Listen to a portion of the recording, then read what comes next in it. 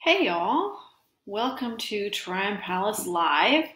I am Lindy Cummings, and today we're going to take a look at the 1781 British raid on New Bern. If you've got any questions, you can write them in the comments, and I'll try to answer a few at the end of my presentation. And hopefully there won't be too much background noise, but I do have the city doing some work on the street outside my window. And of course, I am live streaming from home, and I have dogs and kids, so you may hear some background noise. I apologize for that. All right, let's go ahead and get started here.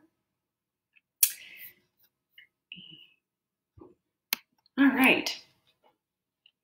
So a quick note on some of the terms that you will hear today. You're going to hear me refer to North Carolina residents and revolutionaries alternately as Whigs, rebels, and patriots. Whig was a contemporary political party, political designation, as opposed to Tories, who were supporters of the king. Whigs in the colonies were typically supporters of independence. Rebels were how the British referred to the colonial supporters of the Revolution. And patriots, of course, is often how we refer today to supporters of the Revolution. It was the evening of August 19th, 1781, in New Bern, North Carolina. And if the Augusts of 239 years ago were like the Augusts of today, it was probably hot and humid with the incessant buzzing of insects filling the air. It was a Sunday, and perhaps the residents of the small port city had retired to their porches and piazzas after Sunday dinner, longing for a cool river breeze to come over the Trent or the Neuse. Whatever it was, hot or muggy or breezeless, it was undoubtedly a tense evening. Rumors of a British raid had been swirling around the city for weeks, and not just the city, but the entire countryside. Even though General Lord Cornwallis and the bulk of the British Army had turned their backs on the Carolinas in favor of subjugating Virginia, a choice that would ultimately end at Yorktown, the British maintained a presence at Wilmington with the 82nd Regiment of Foot under the command of Major James Henry Craig. And a few weeks prior to this August evening, a lieutenant of the 82nd had been captured and confessed that Craig and the regiment would soon be converging on New Bern. And by the middle of August, dispatch riders were carrying news across the colony that indeed Craig was on the move. The image that you see here is a 1769 map of New Bern, which features the palace. This one is courtesy of the Clements Library, and I greatly appreciate their willingness to share this image with us. Craig's march acted like a wedge in an area that Patriot leader and militia commander William Caswell described as a very disaffected part of the country. It revealed those who harbored quiet support for the king, and it endangered those who had been more vocal in their support of the revolution, and vice versa.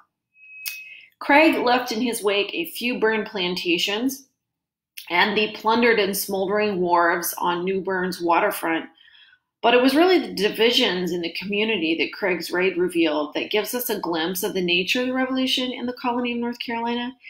And today we tend to think about these, about the divisions of the revolution as being very neat. It's us versus them. It's loyalists versus patriots. But really what the raid reveals is this messier, more convoluted struggle that really reminds one more of civil war than anything else. And so today we're going to look at two causes that kind of underlie the British raid on New Bern. Primarily, what caused the disaffection? Why were state leaders considering this part of the country to be disaffected? And secondly, what were the strategic results of the foray to New Bern? Was there a strategy? Because the raid yielded no obvious strategic results. So in order to kind of understand the disaffection which Caswell was referring to, we really have to go back to the 1760s. And to briefly recap the economic situation in the 1760s, North Carolina was an extremely cash-poor colony. There was little hard currency circulating and even less circulating among backcountry residents. So a merchant in New Bern is struggling to get any hard currency. They're struggling to really operate on a cash basis. They're relying on credit primarily. But this is doubly true for residents of the backcountry. But taxes had to be paid in hard currency. In addition to being cash poor, backcountry residents were plagued with dishonest officials. Extortion was a routine practice. There were poorly kept official records that really helped facilitate extortive practices. And in some cases, backcountry residents grew so upset with officials that they instigated riots or assaulted officials. There's one story about the death of a minor official whose grave was actually unearthed by enraged residents because they really thought that he was fabricating his own death in order to protect himself from reprisals. And he actually was dead, so they were very ashamed when they unearthed his body. The great chronicler of North Carolina history, William Powell, wrote that the people had serious grounds for complaint, and a government response to popular sentiment would have speedily remedied matters, but that really wasn't to be the case. So the regulators were looking to coastal elites and seeing them as turning a blind eye to the abuses of officials tasked with collecting the province's taxes. Governor Tryon, who was governor from half the 1760s, he was very sympathetic to their plight, and he attempted to introduce some bills to the assembly, hoping to regulate bookkeeping, curb extortion, promote honesty amongst officials. And the assembly also attempted to take up some reforms. But one of the problems was that the regulators were running up against these larger concerns, like the growing dispute between the American colonies and Parliament over taxation. So the same elites who would join with Tryon against the regulators were the very men who were conversely setting up committees and passing resolutions condemning Parliament's actions against the colonies. So when it came time for those same leaders to call on support from residents of the colony, they were rightly anxious about whether that support would be forthcoming. There were other disaffected groups in the colony, primarily backcountry residents.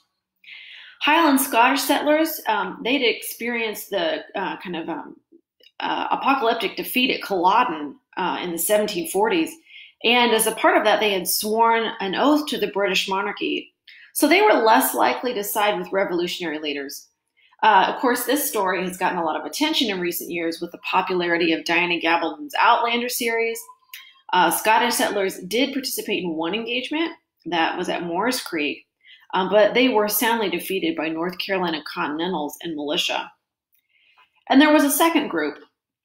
And this second group were those who simply remained loyal to Great Britain. They saw themselves as British citizens first and foremost. They saw Britain as their home country, even though they were lifelong colonial residents.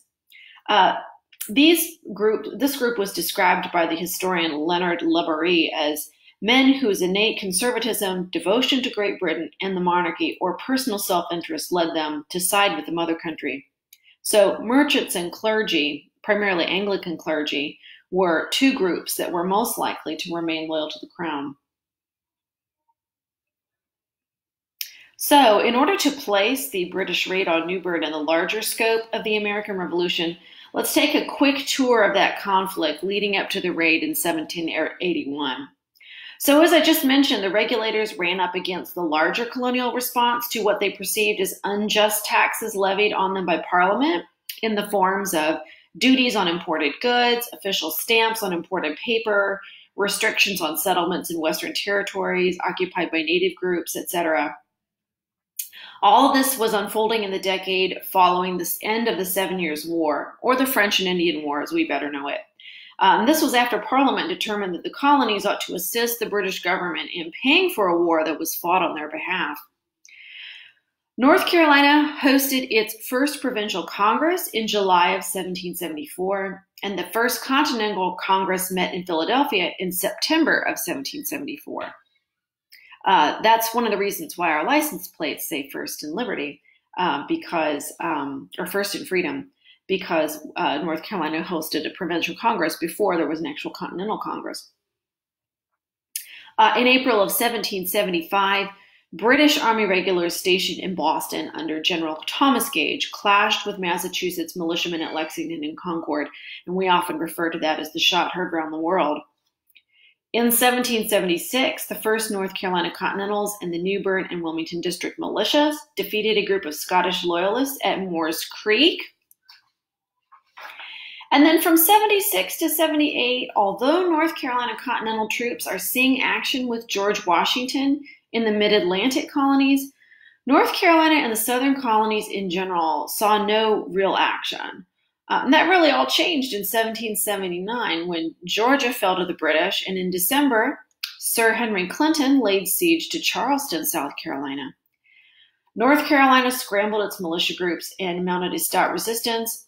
There were several significant battles, Camden, Kings Mountain, Guilford Courthouse. And after a dearly bought victory at Guilford Courthouse, Cornwallis retreated to Wilmington. And from there, he considered his best options and decided to begin a slow journey towards Virginia and a final fateful encounter at Yorktown. And of course, that left Wilmington in the hands of Major James Craig and the 82nd Regiment of Foot. Well, who were the 82nd Regiment of Foot that occupied Wilmington? The 82nd was a Scottish regiment. It was sponsored by the Duke of Hamilton and commanded in the beginning by Colonel Francis McLean. They were raised in 1778, and then they were deployed following a year's training. So they deployed in 1779. Half of the regiment went to Penobscot, Maine, where they defended Fort George against an American naval assault commanded by Paul Revere. And yes, it is that Paul Revere, silversmith and midnight rider. The other half of the regiment, consisting of a company of grenadiers and light infantry, were sent to New York. The ship that was carrying them, however, ran aground near New Jersey, and most of the unit was drowned, save a handful of officers and about 24 enlisted men. The officers were paroled because that was the custom, but the enlisted men remained prisoner in Philadelphia. The regiment was then regrouped under the command of Major James Henry Craig, and they joined the naval expedition to Wilmington. Craig's assignment was to hold the city and Fort Johnston at the mouth of the Cape Fear River, and then prepare to assist Cornwallis by sending supplies and support to Cross Creek, which is now Fayetteville. Craig failed to adequately secure Cross Creek. This severely hampered Cornwallis's expedition against the Continental troops. Of course, the war in the Carolinas was very much kind of a guerrilla war, which is one of the reasons why the British really couldn't get the upper hand.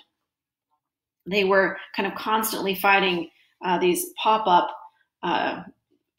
battles, and their supply lines were exceptionally vulnerable, which was why Cross Creek was so strategic.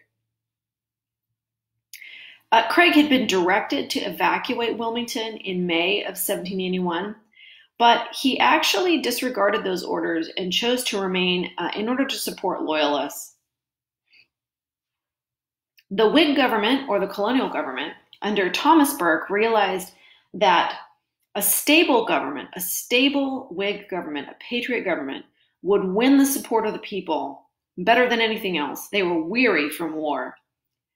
That stability was really hard to maintain because militia troops, as much as they were adored by the assembly, they were very ineffective in North Carolina, and they were no match for British regulars. Craig's strategy, on the other hand, was to destabilize that government and leave no room for neutrality. So in order to effect that, he laid down an ultimatum to the public: swear allegiance by August 1st or face the consequences. So as that August deadline loomed, tensions were rising, of course. On July 31st, William Caswell, militia commander, reported to Governor Thomas Burke that a lieutenant had been captured.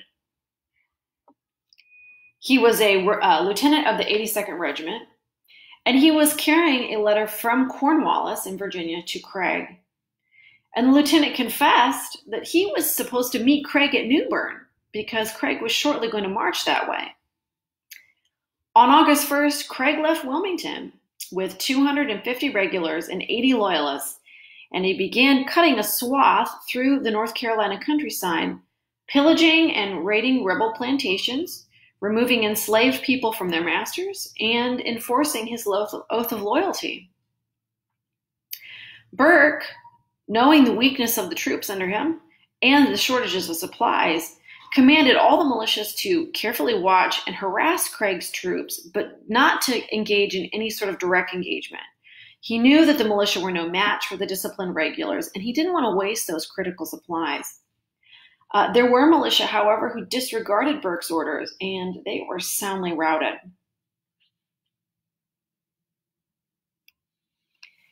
So as Craig drew near to New Bern towards the middle of the month, the citizens began a mad scramble to prepare.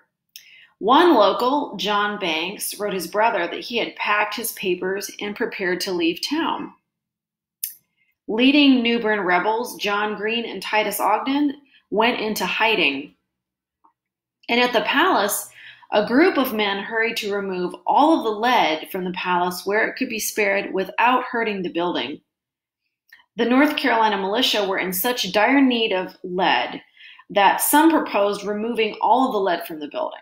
But in order to protect the structure, they ended up leaving some of it in place.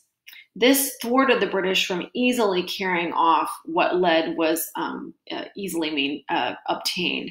So like gutters, downspouts, things like that were all done of lead. The image that you see here is one of the surviving 18th century images of the palace. It's on a $5 note from the 1770s. And this particular one is in our collection. And you can see it bears a remarkable resemblance to the building that was reconstructed in the 1950s.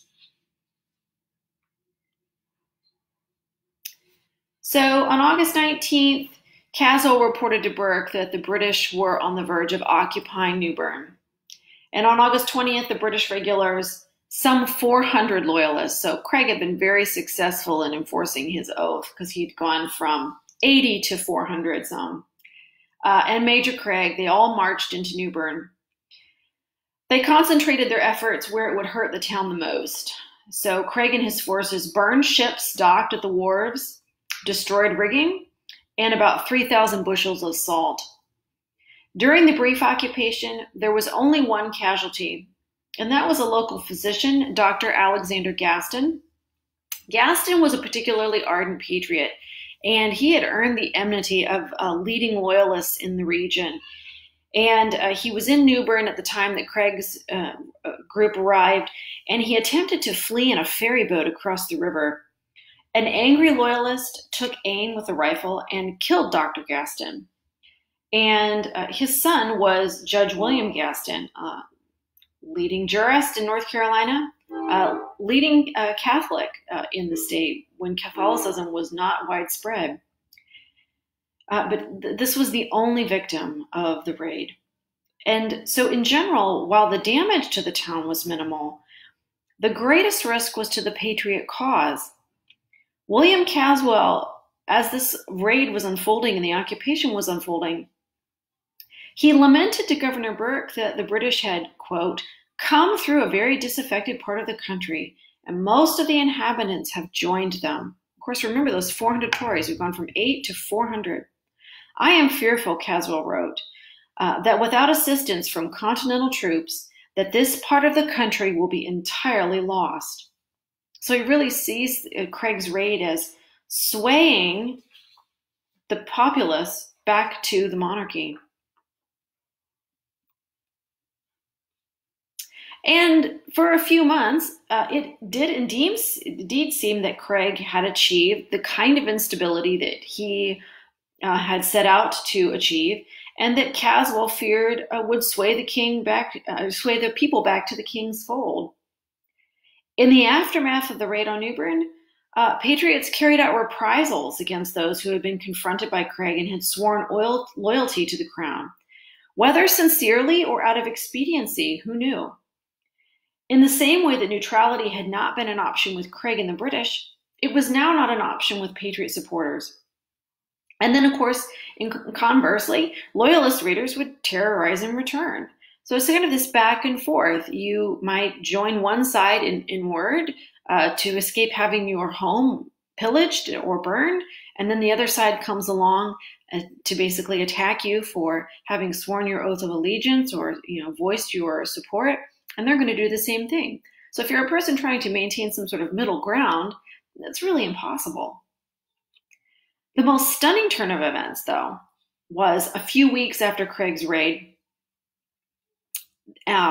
Between 600 and 700 loyalists, that's a lot of people, under the notorious David Fanning, they very boldly rolled into Hillsborough in September, and they seized the Patriot governor, Thomas Burke, and another 200 prisoners. They looted the town, and then they all retreated to Wilmington. A group of Patriot militia pursued Fanning's group. They were trying to secure the governor and the other prisoners. But as they neared Wilmington, a group of British regulars were sent out by Craig. And the militia had to turn back because they just were no match for the disciplined British regulars. There were 20 men killed in that encounter and 25 additional held prisoner. So while Craig and his loyalist supporters expected this to be a crushing blow to the rebel cause, and you can imagine if you've basically ridden into their capital, taken their governor and 200 other people, that it really would destabilize the Patriot government. It actually worked in reverse. It strengthened the Patriot resolve. Intent on driving Craig from Wilmington, the Patriot leaders gathered a significant force and prepared to attack the city. In a final act of retribution, Craig expelled the wives and children of rebel sympathizers from Wilmington. However, it was now October, and besieged at Yorktown, General Lord Cornwallis surrendered to George Washington on the 19th of that month. It would take another month. This just shows you how slow news traveled in the day. It took another month for the news of Cornwallis's surrender to reach Craig at Wilmington. And at that point, he realized that his situation was quite precarious. So he hurriedly assembled transport ships for his own troops, and Loyalist sympathizers gathered up as much as they could carry and joined that transport, and they sailed to Charleston. After going to Charleston, they sailed to New York and finally ended up in Halifax, Canada, where the regiment was eventually disbanded, and the men of the unit who wanted land were granted land.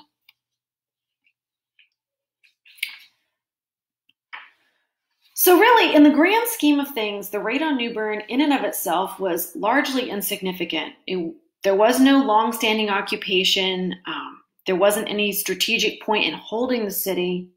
But as part of the larger colonial conflict, it represented an important example of how conflicted locals were and how the war affected communities even when they weren't directly occupied by British troops. If you're interested in learning more about the life of a British soldier, which we don't often really explore, I recommend Don Haggis' book, British Soldiers, American War. He also publishes a blog. Mr. Haggis publishes a blog, redcoat76.blogspot.com, and it details stories about British forces. And there's several stories about the 82nd Regiment that's included on that blog. If you are familiar with Encyclopedia, William Gaston's entry includes a longer description of the murder of his father, Alexander Gaston, which is interesting.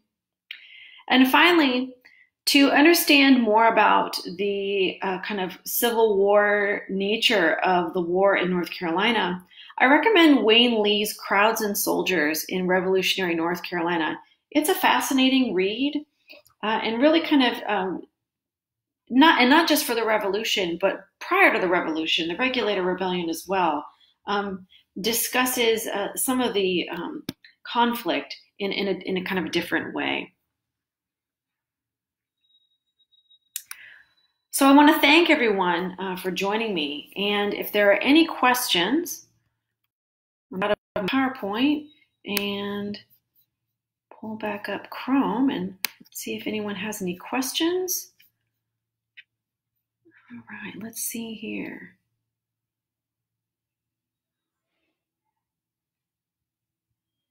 Doesn't really seem to be any questions. Well then, I'll remind you that our next broadcast is going to be on Thursday, and that's going to take place in our conservation lab. So you'll want to make sure you follow our Facebook and our website for our most current Tryon Palace live schedule. If you think of any questions in the meantime, I'm always happy to answer them. You can get in touch with me by email. Of course, I'm teleworking, so I'm a little slower in responding, but I'm happy to answer any research questions that you might have. My email is lindy.cummings@ncdcr. I'm the research historian, and I hope you will all have a great week and be well.